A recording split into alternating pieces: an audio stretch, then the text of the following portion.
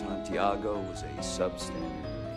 He was being transferred. Not what you said. You said he was being transferred because he was in grave danger. That's correct. You said he was in danger. I said grave danger. You said, is there any recall what I said. I can have the court reporter read back to you. I know what I said. I don't have to have it read back to me like I'm... Why the two orders? Colonel?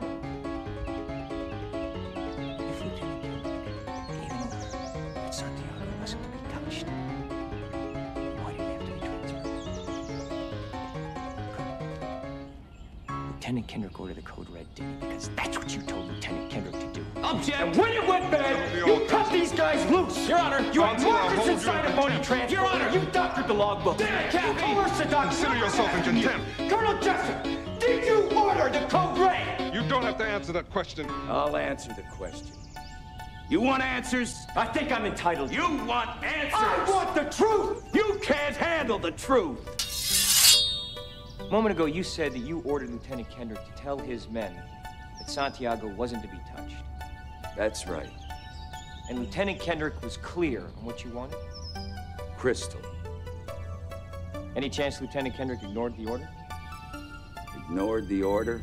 Any chance he forgot about it? No. Any chance Lieutenant Kendrick left your office and said, the old man is wrong? No. When Lieutenant Kendrick spoke to the platoon and ordered them not to touch Santiago, any chance they ignored him? You ever served in an infantry unit, son? No, sir. Ever served in a forward area? No, sir. Ever put your life in another man's hands? Asked him to put his life in yours? No, sir. We follow orders, son.